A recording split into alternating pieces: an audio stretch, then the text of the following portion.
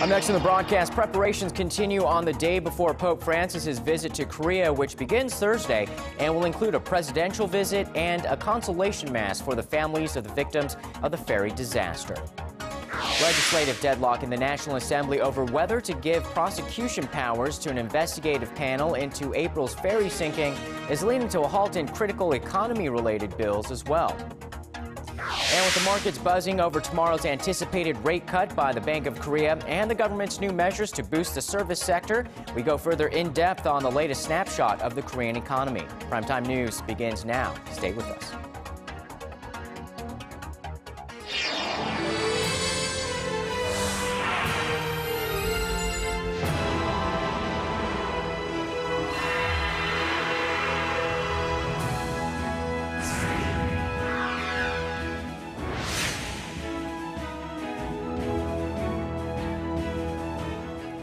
Welcome to Primetime News live from Seoul. I'm Sean Lim. And I'm Kang Tae-ri. Thanks for joining us tonight. Tomorrow morning, Pope Francis will be landing in Korea to be greeted by South Korean President Park Geun-hye at the Seoul Air Base to kick off his first trip to Asia as a pontiff. And it will be the first papal visit to Korea in 25 years. Here's our Hwang Jae with a rundown of the Pope's trip.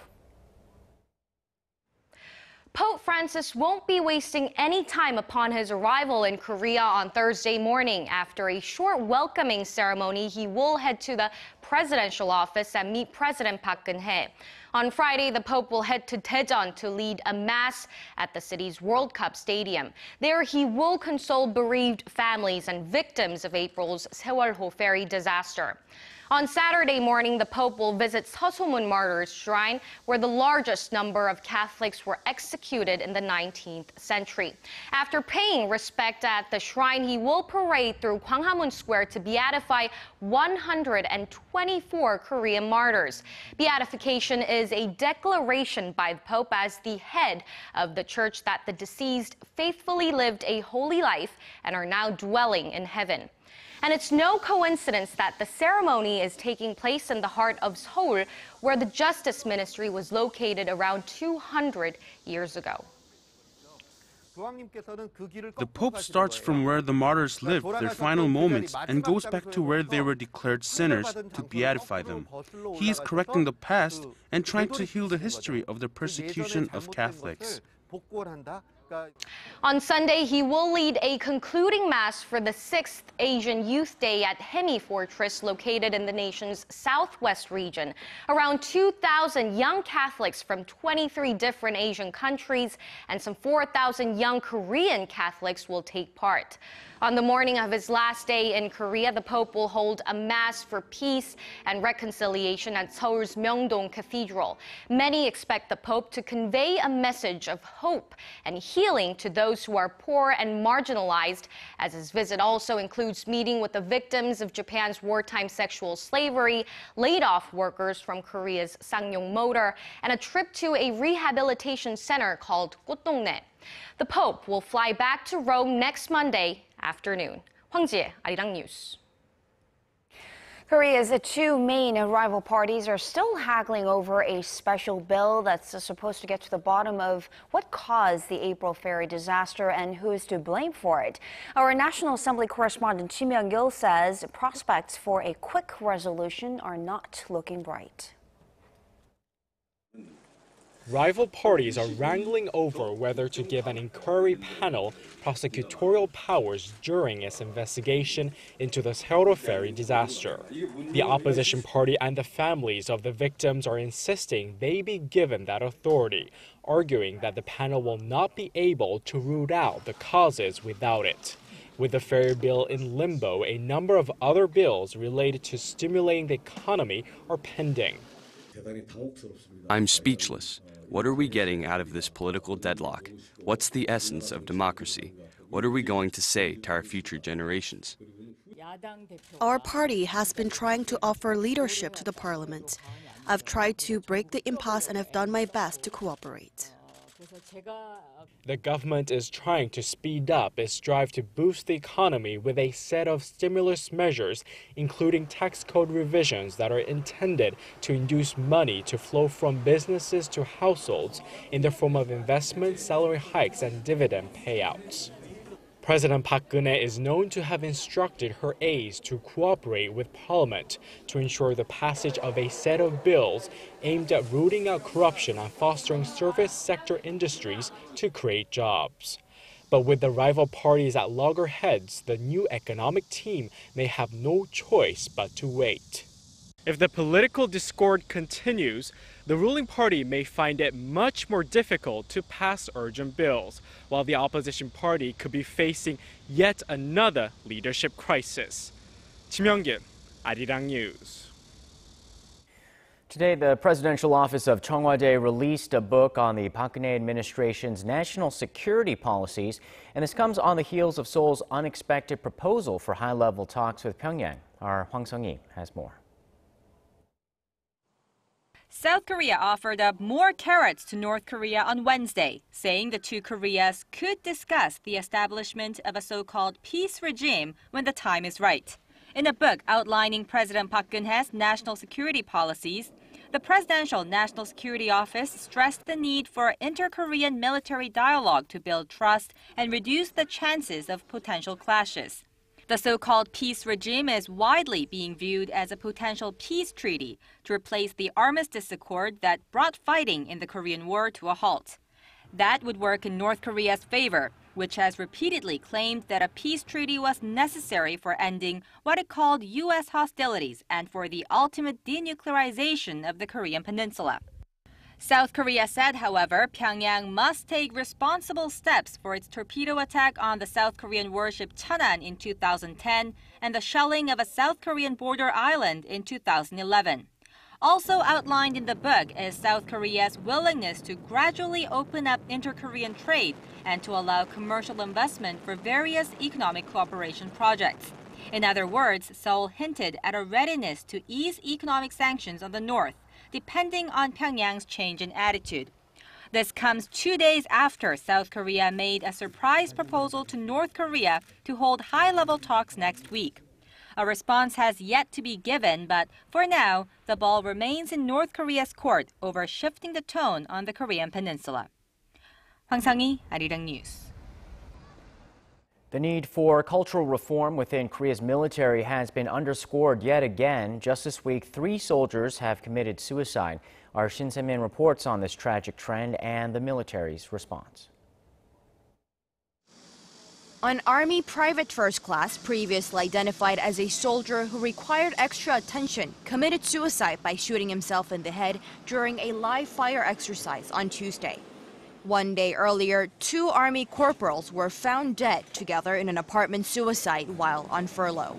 Both were also classified as soldiers who needed extra supervision as they had exhibited suicidal tendencies in personality testing. In their suicide notes, the 2, whose names are being withheld from the media, said they had been abused in their barracks, with one of them writing he even wanted to kill one of his superiors. These are the latest in a series of tragedies involving enlisted soldiers in recent weeks, all after experiencing physical and mental abuse, often at the hands of their seniors. According to the military data, over 820 soldiers have taken their own lives since 2004. 47 of those cases have taken place this year.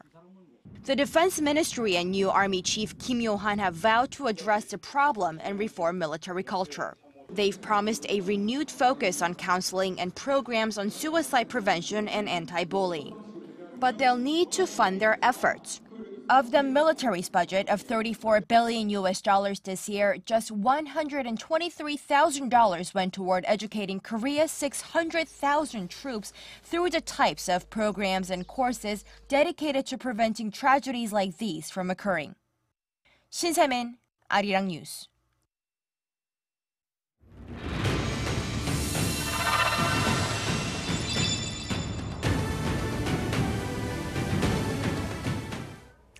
Now, I want to talk about two economic data points out this morning. The number of new jobs rebounding in July after actually dropping for the previous 4 straight months. And home transactions nearly doubled this past month as well. But we need to really ask ourselves if these are signs of significant recovery. Right, and to help us with that conversation, Professor Shin Se-don from the Sookmyung Women's University is joining us here in the studio. Thanks so much for coming in. Thank you. So what did you think about these numbers out this morning that point to a more positive economic signal for the economy? Is it just a blip, or do you think there's really underlying factors here now? Those two figures are really a few of good signs that you can find these days because major macroeconomic data has been showing very significant downfall in the second quarter. Okay, so we need to wait for, I guess, next month's figure or this month's figure, actually, to figure out whether it's a trend. And I recently read your column on commenting on Finance Minister Choi Kyung-hwan's policy package, and you're not a big fan. Why is that? Well, I just criticize, a general direction in the sense that, previous team had a pretty rosy economic outlook in the sense that, they believed the economy is beginning to pick up since the end of last year. But all of a sudden, after the Seoul ferry disaster, all the economic data shows quite contrary, and the president changed the team, and now everybody is expecting very dramatic policy measures. And I understand, the new team has to make the economy really going by showing the actual results. And that's why, all the measures, the first measure in late July and the third measure in the service industry, all the, major policies are geared to investment in infrastructure. Right? So if you look at the fiscal expansion policy measures, the July, tremendous amount of money was directed to the building houses, building streets, building highways, and in the service industry measures came out a couple of days ago. About 77% of the money also directed into building resorts. Like casinos, hotels, right? So you're saying that a lot of these proposals that look like they're service proposals or look like they're proposals to boost up exports were just construction projects in guise? Right, hardware. Hardware. So what would it really take in terms of like shifting more of the investment? Can it be done really by a government-led investment? Those hardware scenarios can be really tangible with the government support, but in the software area, is there a limit to what the government can do? Right, exactly. The previous government, so not this government, but the government before, they had conducted a similar, they had implemented similar kind of policies like building highways, building dams, as the full Grand Fall River project, something like that. So all the measures were directed to building infrastructure, and that's very easy. And the direct results will come in a few quarters, right? So that is the attractiveness of the measures. But those kind of hardware investment policies, of course, very direct and effective. But in the long run, right, the effects will be disappeared in a couple of years, right? Okay, and going back to pumping money into this economy, the Bank of Korea is expected to, widely expected to cut this time, and I guess 25 basis points. Right. Do you think it would be enough? From the history of the Bank of Korea, right, there has been a number of cases, at least 5 or 6 times, the bank lowered the rate, but in almost every cases, the rate cut was more than a quarter percentage. Sometimes 1.5%, sometimes 0.5%. So I think a quarter percentage point may not be enough. But if the bank lowered the rate half a percentage point, that's going to be another shock, to the economy. So I think if the bank lower this time would be a quarter, but maybe they need to do it one more time, probably down the road, maybe next month or month after that. All right, Professor Shin, thank you so much for your time and insight tonight. Thank you. And picking up on the last point of a widely expected rate cut by the Bank of Korea tomorrow, if that happens, it will be the first such move in 15 months, suggesting the central bank's policies are in line with the finance ministry's efforts to stimulate the Korean economy. Our Son Jung-in has more. Among economists is a widely held belief that the Bank of Korea will cut its benchmark interest rate at Thursday's Monetary Policy Committee. Now the focus is on by how much. Reflecting the expectations, the yield on 3-year government debt has slid over the last couple of months, inching closer to the key interest rate. According to polls, 8 out of 10 financial experts estimate that a cut of 0.25 percentage points would push the benchmark Kospi index up by 60 to 70 points. If the government and the central bank fail to cooperate on lowering the interest rate, the effects of new policy measures to boost the economy may be in vain in the short term. Pundits speculate that central bank Governor Lee Ju-yeol gave the signal to cut the rate at the policy meeting last month. However, there are concerns that a rate cut may not be as effective as many anticipate and that it won't help to address swelling household debt, which has now surpassed $1 trillion. A lower interest rate causes an increase in household debt, so a rate cut may help the economy in the short term. But there are potential risk factors that could lead to more household debt in the future. That puts the Bank of Korea in a tough spot.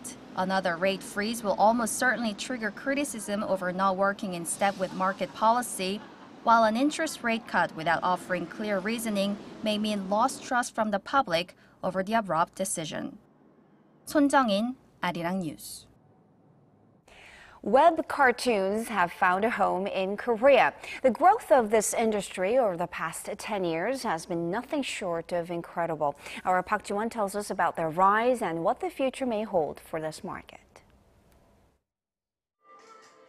35-year-old artist Kim Pung publishes a weekly webtoon on a major portal website in Korea. He often accesses his own work through his smartphone and checks the responses of viewers, something that keeps him connected to an industry he's very much invested in. I see a great potential in the industry. Nowadays, public perception about webtoons has improved greatly, and we see many cases of webtoons being adapted into different genres of art or becoming the source of other products. I see the future of webtoons in a rosy light. Since debuting in 2003, Kim has witnessed the growth of the webtoon industry in Korea. Back then, we didn't even have the word webtoon. We called them internet cartoons. It was an infancy period.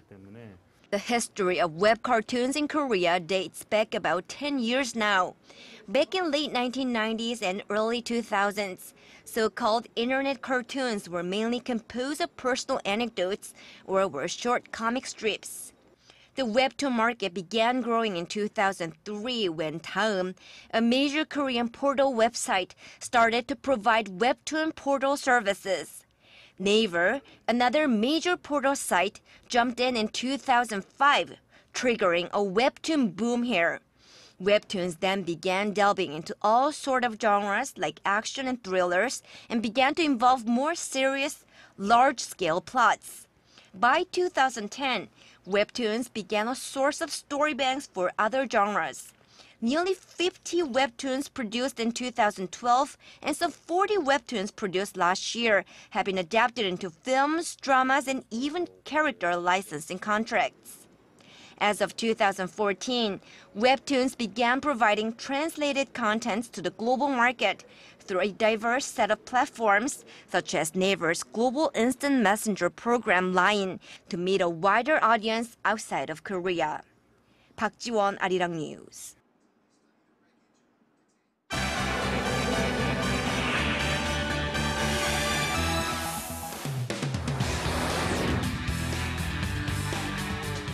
The United States has sent an additional 130 military personnel to Iraq to help contain the threat from hardline Islamic State militants. With more, we turn to Paul Yee at the News Center. Paul, Washington has already approved U.S. airstrikes to aid Iraqi security forces. What's this latest military team hoping to accomplish?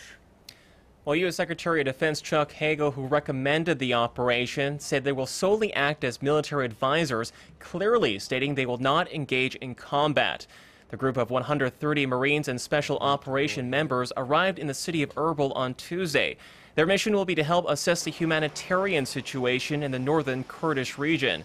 This as tens of thousands of Iraqi Yazidis are still said to be trapped on Mount Sinjar in desperate need of food, water, and shelter. Meanwhile, in Baghdad, a suicide bomber attacked a checkpoint near the home of the newly appointed Iraqi Prime Minister Haider al-Abadi. According to local media, there has been so far no reports of casualties. Fans around the world are still reeling from the sudden death of legendary actor and comedian Robin Williams as further details emerged on his apparent suicide. Preliminary results of a forensic examination released on Tuesday showed Williams likely ended his life by hanging himself. Police say the 63-year-old was discovered by a personal assistant at his California home Monday local time in a seated position with a belt around his neck. The investigation is ongoing. Toxicology testing will be conducted to determine if any chemical substances were in Mr. Williams' system at the time of his death. Williams was known to have struggled with substance abuse throughout his career. Representatives said he had been battling severe depression as of late and was seeking treatment. And turning now to the latest in Japan, the country's economy has suffered a major setback after experiencing its worst decline in 3 years. GDP data released on Wednesday showed the world's third largest economy shrank 6.8% in the second quarter. This despite Tokyo's recent fiscal stimulus package. Economists say the shortfall is due largely to a rate hike in the nation's sales tax, which hampered consumer spending. The Bank of Japan's communication to the market to make good on its commitment to reflate the economy, I think, is a much more important issue right now than these third arrow reform issues, which Abe is trying to, get through the government. Economic Minister Akira Amari says Japan can still make a comeback, calling on investors to look at the overall direction of the economy rather than reactionary fluctuations in the market. And that wraps up our look at international stories making headlines around the world. I'll see you back here tomorrow night.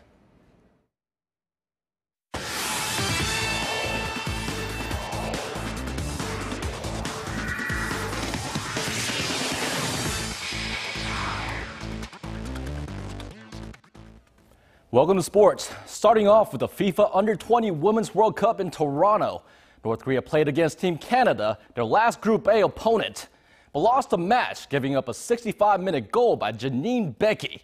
North Korea finished the group matches with a 2-1 record. Despite the loss, the team finished first in their grouping.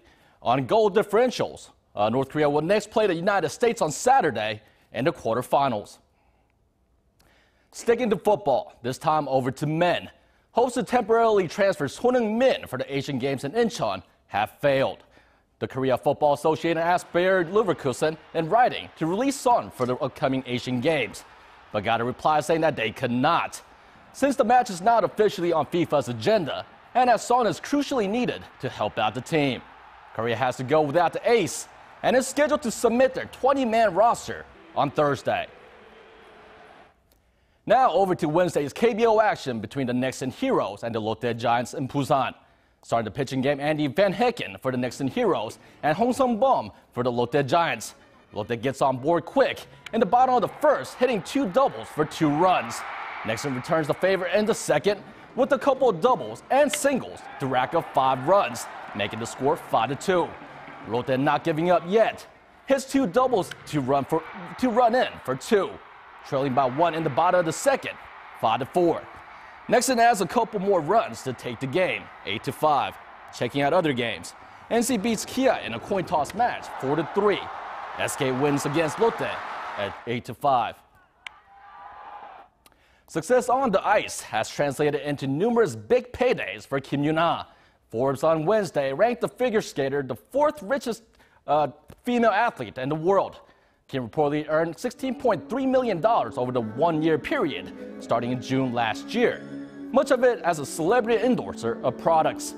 She was a top-paid athlete outside the world of tennis, with Maria Sharapova, Lena, and Serena Williams topping the list.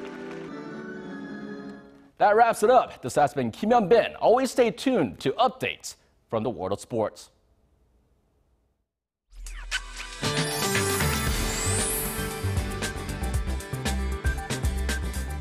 Good evening, I'm Michelle Park here with the latest weather forecast. A light drizzle is falling over parts of the central region, and here in Seoul, a fine dust advisory is expected to go in effect anytime soon.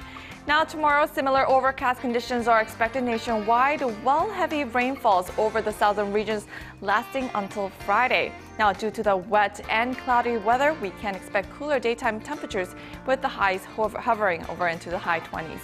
Now, showers will clear up to a mild conditions on Saturday, just in time for the beatification ceremony at Gwanghwamun Plaza. Now, going over to our temperature readings. Seoul will top out the Thursday morning at 22 before reaching up to 27 in the afternoon. Meanwhile, the southern cities such as Daegu and Busan will top out to 24 and 25 degrees. Now moving over to other regions, Jeju Island tops over to 26, while Dokdo hits 23, and Mount Kumgang tops into the mid-20s. Well, that's all for now. I'm Michelle Park, and back to you guys. That's Primetime News on this Wednesday. I'm Sean Lim. Thanks for joining us. And I'm Kang Tae-rae. Enjoy your evening. We'll see you soon.